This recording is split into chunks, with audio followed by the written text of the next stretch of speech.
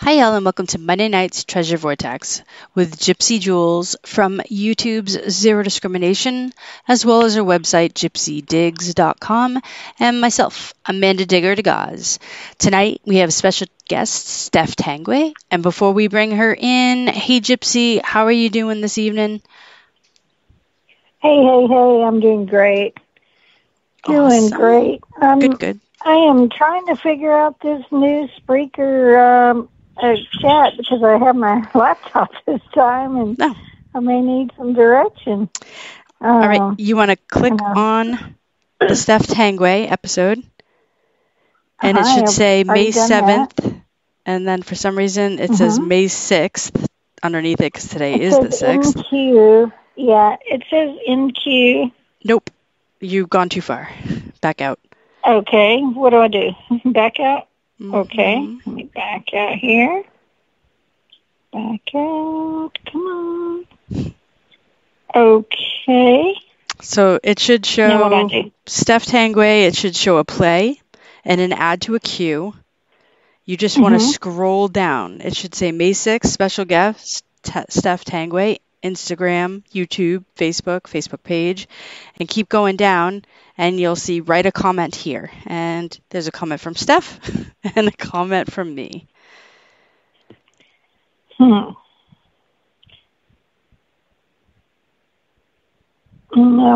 nothing. I can't scroll down. It's like it's stopped. Any chance you went to Facebook and clicked on the link? I don't have it on my laptop, Facebook, so I can't do that. Okay. I usually just do it on my phone. Let me share it to you. You'd have to share it through email. Text. Oh, no, yeah, because it goes to your phone. Yeah. Don't worry about it. We'll figure out. So, I don't know. Let me just bump out of here, and I'll try to get back in to Treasure Vortex. Let me start this over. But anyway, while I'm trying to figure this out, nope, still not. It says it's already in queue, and it's at 19 seconds. I don't know what that's about. Maybe.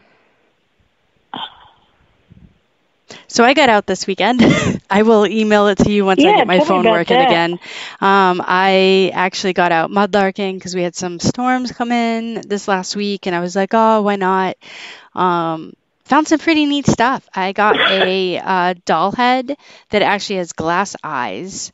I think one, because of the fire, it burst, and the other, I could see it in the dirt, so I kept the dirt in it, and I put it in a little bag, and I went to go put the bag in my big bag that I carry, the side bag, and the wind caught the bag, and it ripped it out of my hands, and I'm like, no, and it fell, and the doll head broke.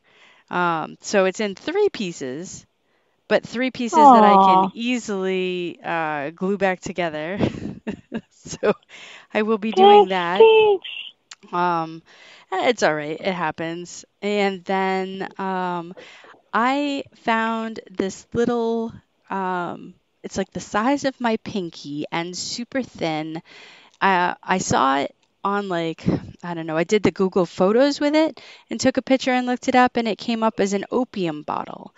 Now, back when opium, if you did any research, I know that a lot of it with the bottles and stuff and the different tins I've found, it used to come in like a block form.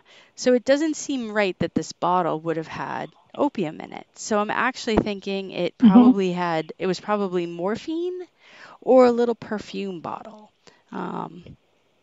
Or perhaps a liquid version of, I don't know. But it's probably one of the coolest bottles. I got home, I showed it to John. I'm like, we can get rid of every bottle I have because this is probably the coolest. Wow. And then I got a little silver monogram that says IHS, little pendant. And what a V-nickel. What does that stand for, you think? Oh, cool. Yeah. What does the IHS stand for, you think? I don't know. Someone's name, maybe? Someone's name. Very interesting. Well, it sounds like you had a wonderful little treasure hunt. Yeah, yep. It wasn't too bad. Did you get my email? I did. I'm already in. I typed in hi all. Good. Okay, we're all set with that. So how are you? How was your weekend? It was good. Ended up, we kind of had a makeup day for the last time I got to go out with the Smith County Treasure Club to a World War II fort, and it was a lot of fun. Had a great day. I will have a video coming up about it in hopefully the near future, but I'm way behind on editing things, so it's going to take a while for me to get there, I'm sure. But I did find a dog tag, so nice. I'll be researching that. That was really exciting. Got a button from World War II, as well as, what's weird, hunting the World War II stuff at an actual fort and training facility, it's so different because, I'm used to hunting older stuff than that, like more like Civil War and things like that. So it was totally different, but it was really fun. Had a blast doing it. Last time we got rained out, and so it was a lot of fun. Getting hot here in Texas.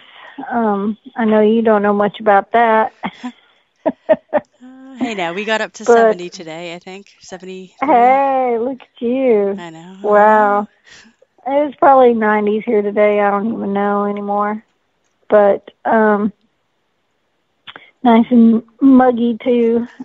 We've had a lot of rain lately. So, but anyway, other than that, what else?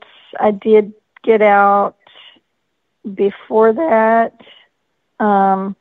I got to go to Vicksburg, and I've videoed at a Civil War museum there that I'll have an upcoming video for my YouTube channel there, and then got to go hunt on some private property, dug up some Civil War bullets and other little odds and ends, so great time there as well. So a lot of fun.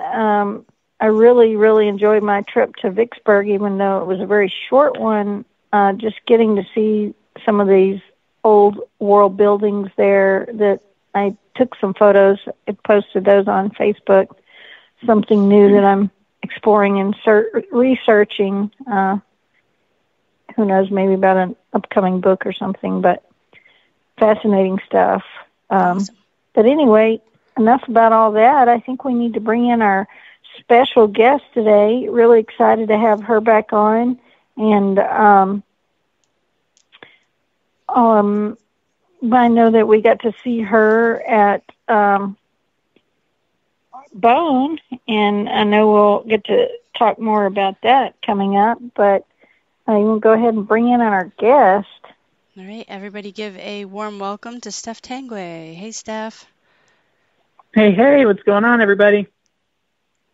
Hey, we're so glad to have you here. I know Amanda and I were just had been talking about it the last podcast about how much we enjoyed our trip in Bone and hanging out with you again. It was so nice. Yeah, we had a blast. We had such a great week. That was fun. Yes. And I don't think I'd seen you in about 5 years, because I feel like the last time I saw you was at Pound the Ground in 2019, which is when deplorable. I was sick as a dog. Yeah, well, you were sick. You had I think I just saw a you. frog in your throat. Oh gosh, that was miserable. Amanda can attest to that. Me laying down in the field, I was so sick and huddled up, freezing to death. Oh, it was cold even for me. That's why I was hiding in the Garrett van with you at one point. And I think right, and I think that's what's worse when you're sick. It's like that cold. It's like bone chilling, frozen, when all you want to do is curl up and go to sleep and go to bed. And having to hide out in the van, and not even hide out, I was just huddled up. I was just still even, oh gosh, that was the most miserable. You must have been wearing 4 layers and still just in there shivering. It was awful because I was running a fever for sure. I know. Oh, and the wind gusts were at least 50 miles an hour that day. I remember a lot of the tents just like peaked out. They took a hike and went flying. Right. It's bad because for those who, don't spend a lot of time at the booths and stuff, we was ratcheting and we've got stakes in the ground. I mean, we really, all of us secure the tents very well. So for things to go flying, that takes tremendous force of the wind. But it really happens. Does. It's always windy at events, although Bone was good. We didn't have too much wind, which was really nice. I do think, though, we did get to see you. I think Amanda and I got to see you a couple of years back at one of the, I'm pretty sure it was like one of the dig stocks, maybe. You know what? It may have been. Yeah. I'm just, but we just sometimes they all seem to run together. They do. Yeah. We didn't get to spend much time because you were busy at a tent. I was busy at a tent. And Amanda was busy. Probably it. Yeah. And so it ends in the blink of an eye, these events. They feel like they last 2 weeks because you're exhausted at the end of them, especially when you're a sponsor there, because a lot of people don't realize we don't really get much sleep, because we're up at 4:30 in the morning to set up before the attendees show up, and then we're the last ones there when it's dark out. So, it's a lot. So you feel really wiped out at the end, and it's like, oh, I didn't even get to say hello to everybody I wanted to. We're standing and walking all day. The walking isn't so tough for me, but when I'm standing all day, I made a resolution to myself after this event that we had last week or the week before, is that I need to start walking laps around the tent on the rare occasion that it's actually like, the activities died down. We were very busy this whole time, though, I will say.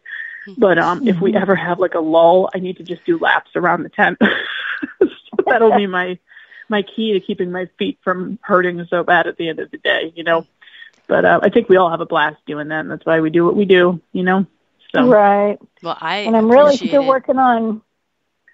Go ahead. I was going to say, I appreciated you all being there and having a tent because my machine, as I talked to, everyone last week about it, my machine was on his last legs. Like it had duct tape and even more duct tape. And I didn't have a screen protector. So it wobbled. Pieces were just, it was well worn. So that's good. It needed a little TLC and fixing up, but y'all got her all. That's what we're there for. We got Debbie, it all.